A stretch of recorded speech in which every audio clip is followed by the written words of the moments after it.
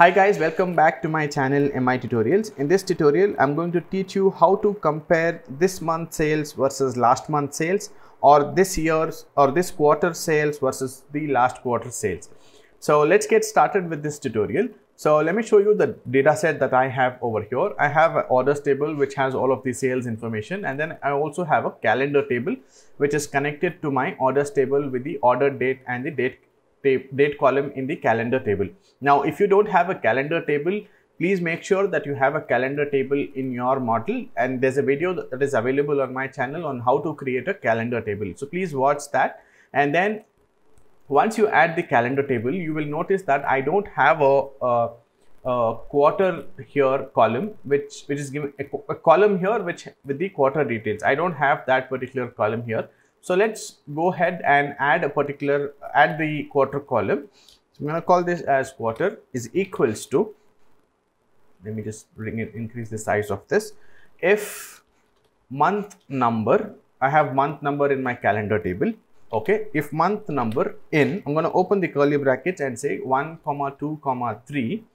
So this is if your quarter is starting from January, right? So if your quarter Q1 is, let's say, starting from April onwards, then you enter 4, 5, 6 in the beginning here. Okay. So 1, 2, 3. If it is 1, 2, 3, then return Q1 in the quotes here, comma, and then it's asking me to enter what if it is false, and then I'm going to copy the entire thing over here from here and paste this again and change these values to 4, 5, and 6.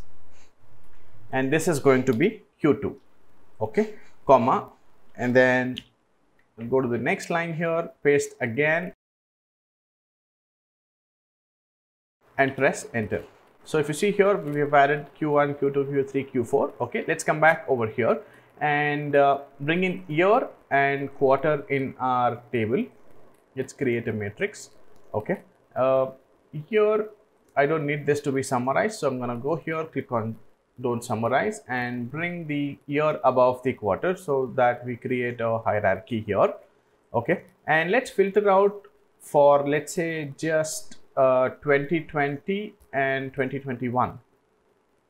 Okay, basic filtering, and then I just need 2020 and 2021, and then I'm gonna expand this. Okay, and let's go here and bring in the sales amount.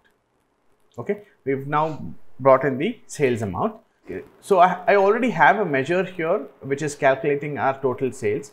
So let me get rid of this and add the measure instead over here. Okay, so I have the measure here which is calculating the sales. I'm going to quickly change this to dollar here. Okay, now let's create a new column. Okay, call this as previous is equals to calculate total sales, comma, here I'm going to use the function called as previous quarter. Okay, and then I'm going to select the date from the calendar table. I'm going to select the date from the calendar table, close the bracket again, and press enter. And let's quickly bring this particular measure into this particular chart over here, and you will see that in Q2 here we have the current Q2 sales is 133, and then the last Q1 sales here against this is 123.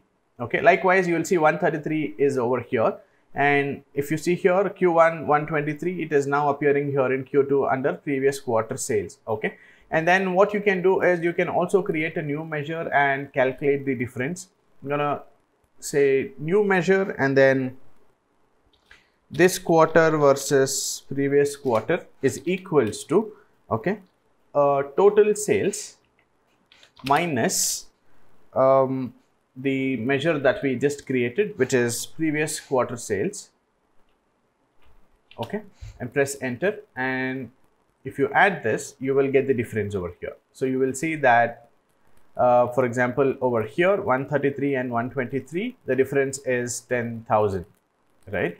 So likewise, you can also do the same thing here for months as well. So you can simply go here and where is my measure? It's over here. So instead of previous quarter over here, you can type in previous month, or you can also do previous year, and you will get the same results, right?